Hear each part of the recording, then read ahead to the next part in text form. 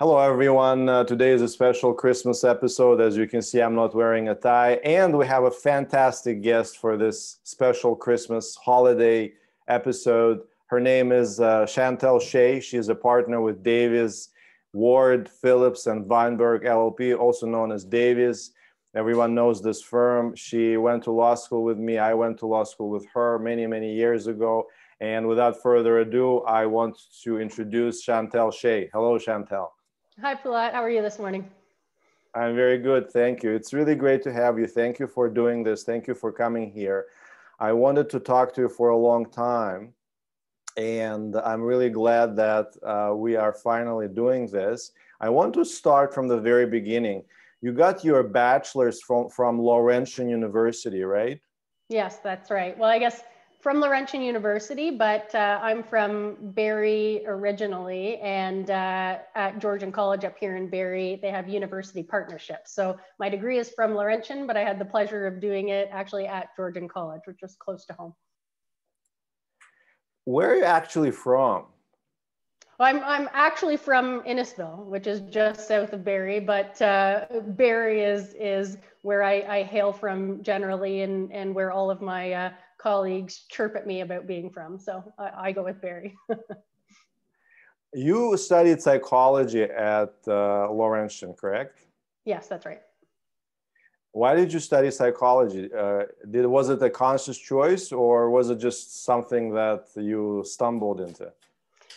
If I'm being honest, I would describe it as the path of least resistance. I knew that I wanted to go to law school, and I wanted to do something that interested me and where I was relatively confident that I could get good grades. And psychology seemed to fit the bill. And ultimately, when I followed through, it was both of those things. It was very interesting and something that seemed to come naturally to me. Although the multiple choice exams were not very good preparation for law school exams. Well, but you obviously did well in your undergrad because you were admitted to Osgoode, arguably a good law school, hard to get into. And you went to law school right after your undergrad, correct? Yes, I took, I think, about a year in between because I did my undergrad part-time for the last semester or two. So I think there was about a year and a bit in between the end of my degree and the beginning of law school. So why did you take your last year part-time? For work purposes, actually. So I worked full-time throughout the entirety of my undergrad, 40 plus hours a week, which is actually why I made the decision to stay close to home. I started at York University and was doing the commute, and I was just finding it a bit challenging trying to get into university studies and make that commute and work full-time. So that was the reason why I did the part-time for the last bit.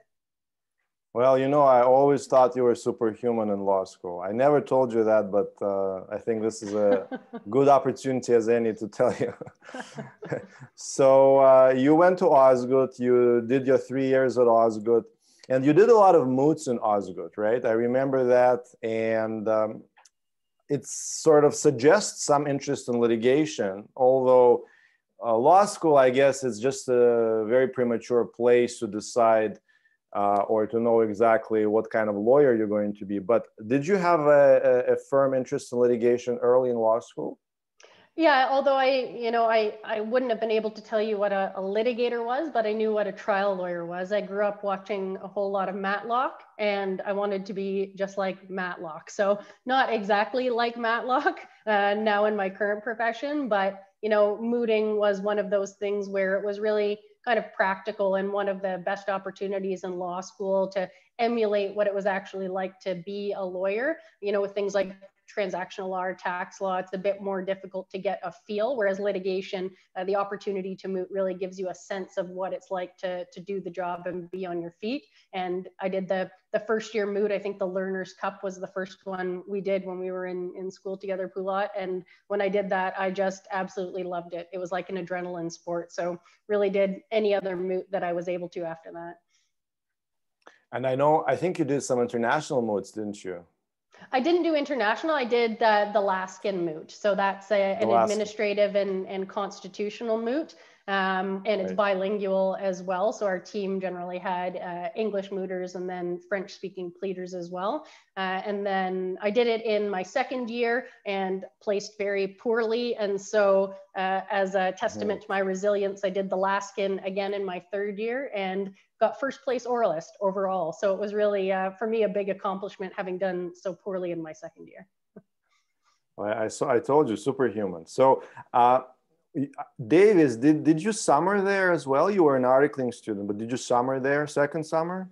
I did, yes. My mentor in law school, he actually was a mooter as well, and he was 2 years ahead of me, and he got hired at Davies and spoke very highly of it. So as one often does with their mentors, I kind of emulated and wanted to follow in his footsteps. And when I interviewed at the firm, it really just fit the bill. I loved all of the people I met and the challenges that were presented. So started at Davies in 2009, I guess, and I've been there ever since. Yeah, I remember in law school, Davies really stood apart from the pack. I mean, there was this tier, the top tier of law firms, but Davies, I remember, was one of the coolest. Either they had the highest salary for incoming law students or something like that, right? So they were really special.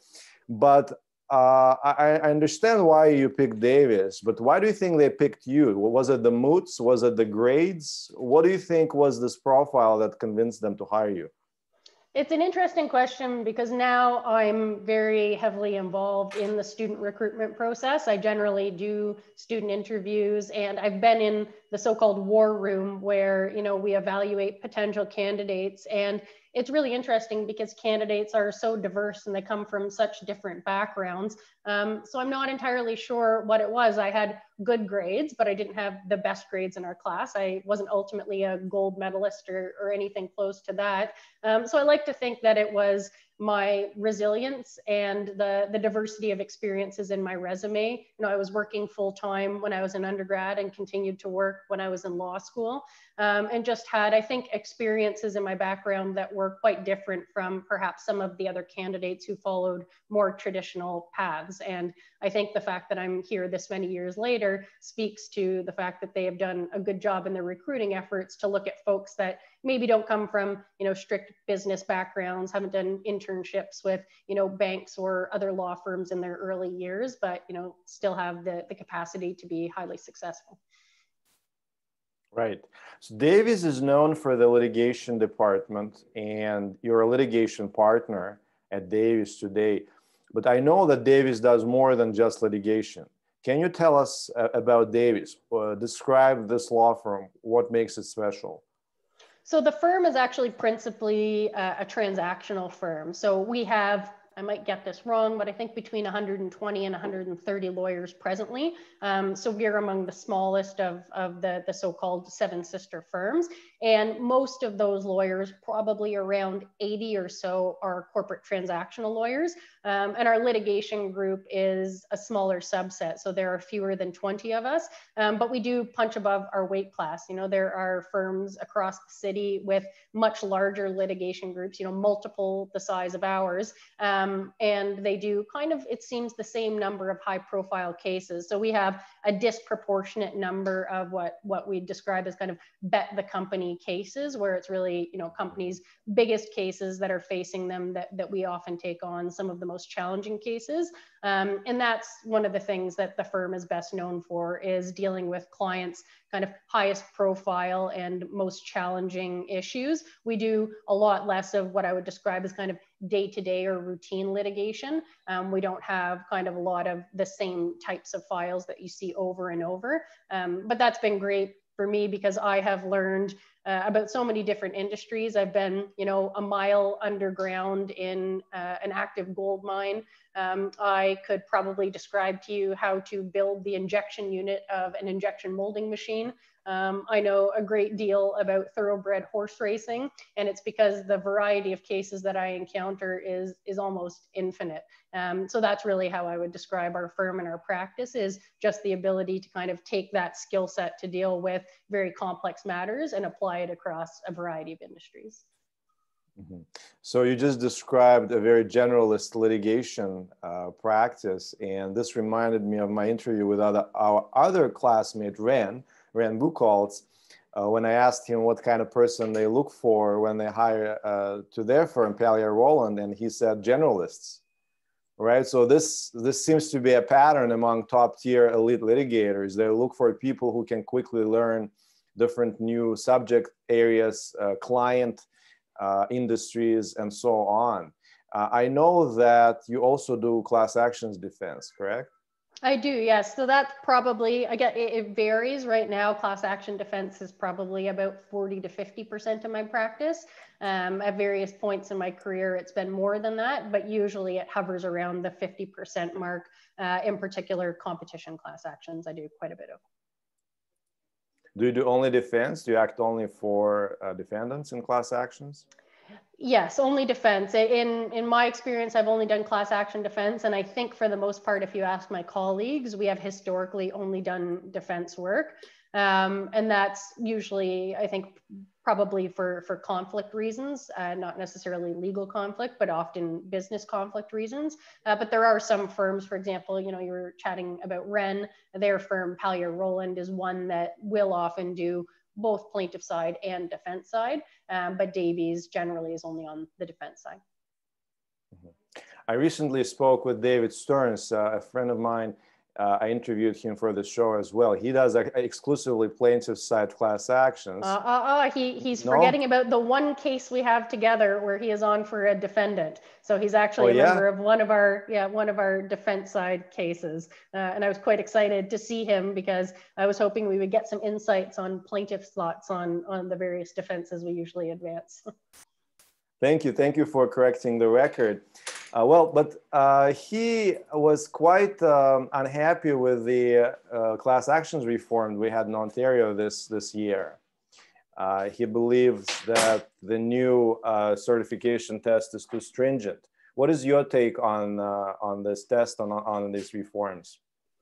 So it's, as you may know, and as the viewers might know, the test in Ontario was previously much less stringent than the comparable test in the US. In the US, you have to establish essentially that a class action is superior, it's the superior method of proceeding, and that the common issues predominate over any individual issues. And Ontario has now adopted a similar test. It is aimed at, I think if you look at the Hansard, the legislative debates, and the publications that have come out, it's aimed at leveling the plaintiff fields for defendants and for corporations, and to make Ontario more friendly to companies. Because the previous test was extremely lax. There is a quote out there, I won't name the judge, but an Ontario judge has said, I believe publicly, that he would certify a ham sandwich. And that was really the regime that we were living with before the amendments. You were approached by a client who was named as a defendant in a class action. And even if there was nothing to the allegations, you had to tell them that unless you had some like spicy mustard or mayo on your ham sandwich, the case was probably going to be certified. So from a defense side perspective, the current articulation of the test, I think, will level that playing field. The one difficulty which applies to both plaintiff and defense side lawyers alike, though, is the diminished number of cases being commenced in the province, because the balance of Canada still has the test that used to apply in Ontario, so a much easier test for plaintiffs to meet. And we actually have seen in the period since the amendments came into force in Ontario that fewer actions are being commenced in Ontario, and instead they're being started in other jurisdictions, principally BC. So from a class actions industry perspective, it will be interesting to see what happens in the coming months and years, and whether Ontario kind of falls off the map in terms of having an established and developed class action practice, at least until we have some jurisprudence surrounding how this new test will be interpreted. If judges essentially look at it and say that it's not much different from what was there, it's really a matter of semantics, then it might be much ado about nothing. But as I said, from a class actions industry perspective, on the lawyer side, we are seeing fewer cases to take on. Right. So it's obvious you do very high stakes litigation on a regular basis. You said bet the farm litigation, that's a common term. you work on class actions. Class actions are almost always extremely high stakes. I'm sure that in the beginning of your career, you also had a taste of lower stakes litigation. Maybe you did some small claims court matters, smaller cases. What are the one or two things, in your opinion, from the height of your experience now as a litigator? What are one or two things that separate high stakes bed farm litigation from the rest of litigation, from the point of view of everyday law practice, from the point of view of how you apply yourself as the lawyer practicing? Well, the one thing I note is that when you're dealing with bet the company litigation, you're generally dealing with well-heeled defendants who do have the resources to allow you to kind of track down every lead, review every document in a great amount of detail, meet repeatedly with whether it's external experts or your colleagues internally to really work through the issues in a way that by the time you get to trial, there is no stone that's unturned. You know the matter and the brief inside and out, cases and facts alike. When you're dealing with smaller cases, the practical reality is that clients, whether you're on for plaintiffs or defendants, and outside of the class action context, we do act for both plaintiffs and defendants, clients just simply can't afford for you to take the innumerable number of hours required to learn a complex brief in and out. So you really have to be more tailored, more laser focused in terms of where you focus your efforts and in reaching consensual resolutions in a way that is in the client's best interests. One of the difficult things is sometimes you'll get cases where your client is undoubtedly in the right and you know it, but because of the nature of the matter, it might necessitate a 6-week trial, for example, to actually get a final resolution on the merits. And often a 6-week trial, regardless of what your billing rate is, a smaller matter just can't bear the burden of having a lawyer take the time required to prepare for and then litigate a matter to that depth. And so, the approach has to be tailored to what the client's needs are, but also from a practical perspective, what the lawyer can accomplish in the budget that's allocated. And so that's the biggest distinction that I've noticed. But it's always helpful because I do a mix of kind of both types of cases. We still do have some smaller litigation matters. And I think my experience on more complex matters allows me more quickly to focus in on what the determinative issues will be and kind of putting a bit of a wedge in there to try and bring things to a consensual resolution more quickly, as opposed to being a bit more scattershot in approach. Right, so laser sharp focus, ability to identify the most important issues, I guess, are some of the examples of personal qualities that separate elite litigators that work on extremely high stakes matters. Can you mention some other personal qualities that distinguish such litigators?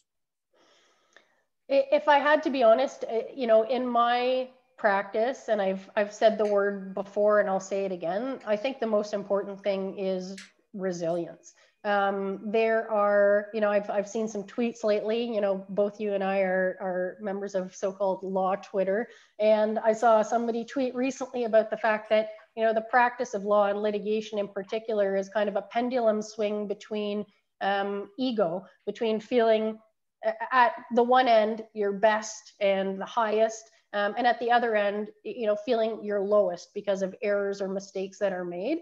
And when you practice at a high level in complex matters, there is, I find, much less room for error, and I'm much harder on myself about mistakes that are made because, mistakes can be of significant consequence, whether financially or otherwise, reputationally for a client. And so it's trying to work through the fact that none of us are perfect and we might make mistakes that are of consequence, but being able to bounce back, being able to take those experiences, take constructive feedback, and continue to learn, because, you know, neither of us know it all, and 20 years from now I still won't know it all. So it's that ability to realize that you don't know everything. You're not as good as you think you are, but you should still get up and live to fight another day, because you'll learn from whatever the experiences are. So that's really been, I think, the most important quality in getting me to where I am today, because there have been high points, but there have also been low points,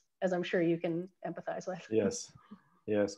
I also want everyone to note how excellent and pertinent Chantelle's memory is. She already pulled two really good quotes in support of her argument today that sort of added color to what she's saying, added really good relevant examples. This is, you know, when you have top tier, really good advocacy skills, they just shine through, and an experienced observer can easily tell. So, I mean, I also do litigation, and I guess I can be a good judge of relevant skills. So I wanted to highlight one more personal quality, a great memory and ability to make relevant arguments. And I think it's also, of course, related to being able to have laser sharp focus, as you said. Technology, you are known in the bar as a proponent of technology and litigation. You participated in relevant sections, the Ontario Bar Association, I think with the Advocate Society, you did some work, right? So why technology? Where is this interest from? Is it because technology can make a difference in high stakes litigation, or do you have some personal connection to technology? I don't have any personal connection, and not sure whether you remember, but I certainly do. In my first year of law school, I didn't have a computer. So I was one of the students who wrote all my notes and summaries by hand throughout my first year. So certainly wasn't very high up the curve on technology whenever I started out.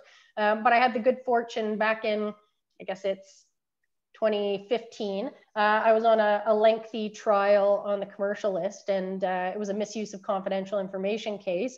And our case management judge wanted us to do things in the most efficient way possible, including the use of electronic documents, which now with the age of COVID, that's kind of table stakes. But at the time, a lot of people, at least not in Toronto, were doing things exclusively electronically.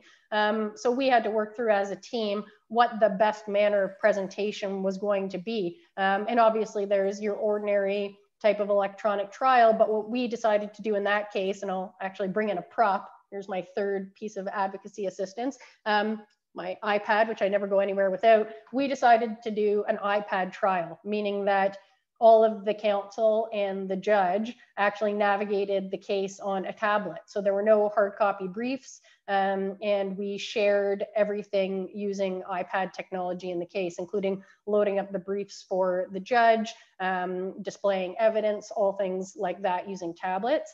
And after that trial finished, I wrote an article about my experience and just how much easier and more efficient it was, but also how much easier it was to get the judge and more senior counsel to actually do things electronically using a form of hardware that was easy for them to use. You know, a laptop isn't second nature for most, but a tablet is really just, you know, push the button and then the application opens.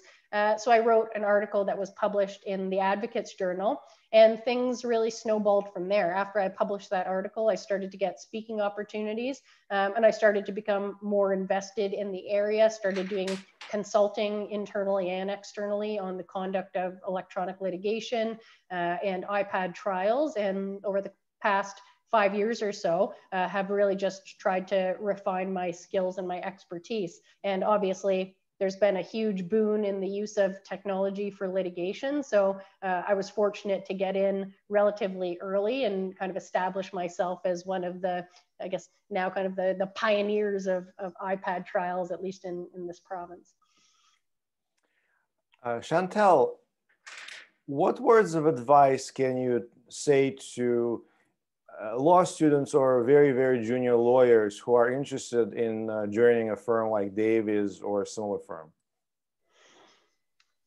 The biggest piece of advice, and it probably sounds trite, but I can't emphasize it enough, is to be yourself. You know, I came from a background where I was the first person on either side of my family to go to university, let alone law school. You know, I grew up with a family where there were no professionals in my family. My father was a roofer, my mom a server, and so I didn't really have any kind of role models in the legal industry apart from Matlock to look to. So I didn't come in with many expectations. But what I wanted to do was make sure that I joined a firm where I actually felt comfortable and didn't feel like I was being put into a box, because I didn't know what the box was at that point in time. I didn't know how a lawyer was supposed to act. I had never had an office job, let alone a job in a law firm. So I was really just focused on finding a place where I felt like I was doing top quality work, but that the people also allowed me to be myself and didn't require me to be some kind of, you know, paradigm of what a lawyer should be. And that has really held true. That was what was my intention when I joined Davies. And as I said, you know, all these years later, 11 years later, I'm still with the firm because I still am the person I was in law school. You know, I was mentioning to you before we got started today, Pula, that actually with the advent of COVID, I've moved back to Barrie. So I'm joining all of you today from Barrie, where I've been practicing for the last half of this year. And the firm has been fully supportive of that, right? And they know who I am, they know where I'm from, they know what's important to me, that my family, being close to my family is quite important. And as I said, they've been fully supportive. So for me, that was by and large the most important thing. And I can't emphasize it enough, because, you know, you've spent a lot of time to get where you are. People come from a variety of different backgrounds, and you don't want to end up in a position where you are unhappy or you feel like you can't actually be yourself while practicing law. So that would be my number one suggestion. Well, thank you, Chantelle. I wish I heard someone like you 11 years ago. This is really great advice. It's been a true pleasure to talk to you today. I'm thankful to you for sharing your time with me and with our viewers and listeners. I really appreciate it. I want to wish the very best in this holiday season to you and to your family. And thank you, and have a wonderful holiday and New Year. And I'll see you in the new year. Well, thanks very much for having me. Happy holidays to you as well, and to everybody else. Thanks.